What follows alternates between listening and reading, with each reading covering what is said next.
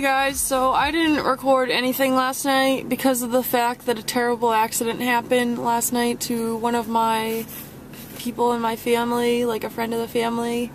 Two young kids, which were one of the close family person, around 17, got hit from behind on a side street right behind a school. And the car had to have been going fast because he's not that big of a person, he's very small. And the person that ran them over was a pizza delivery guy looking for a house number, not looking at the road, and hit him and his friend. His friend has a broken leg and a bruised or fractured elbow or something, and he got hit so hard, the one that's the family friend, got hit so hard that he landed face first, I believe. Hit the car, landed face first, and there was a lot of blood. It was a really bad scene. My uncle was sure that he had broken a lot of bones. So while they were on the scene, we went there, and there was about 4 ambulances and a fire truck, and we were like, whoa, because my brother got a call from his friend, the other one that got a broken leg, and he was just crying, but he wasn't like hysteric or anything, and he just said that, oh, blah blah, just got hit by a car, and said, I gotta go. And then my brother was like, is this a joke? Was he laughing? But obviously he was crying because it's a very serious matter.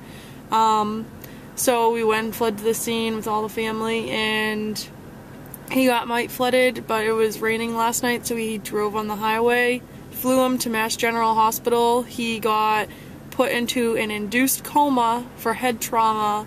They were sure that he had fractured his skull because it became so swollen, and he has huge gashes that needed to be done with stitches.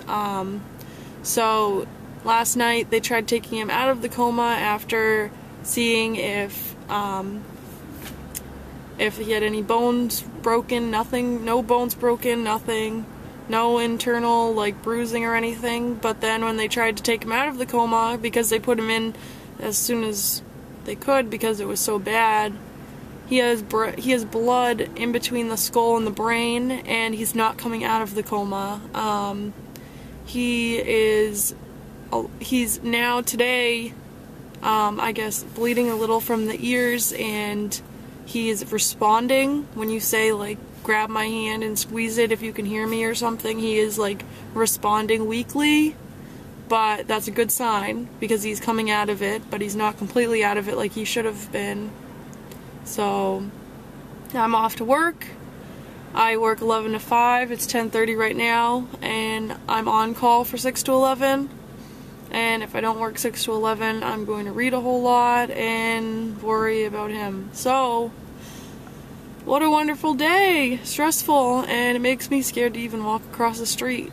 And he was walking on the side of the street when it happened, so it just makes you that's really scary.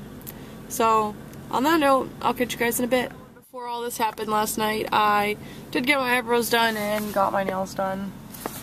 Yeah, so coming from a pretty good day, while I was getting my nails done, Matt decided to walk around the mall and go to Best Buy, and then they have these recliner chairs that massage you. So while I was getting pampered, he was getting pampered.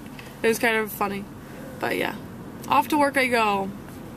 Hey guys, so I'm out of work. My cousin's actually doing a lot better. He is just moving his hands and stuff and coming out of the medically induced coma, so hopefully he will be better. But now I have to read a whole lot for homework. So let the marathon of reading until I fall asleep begin.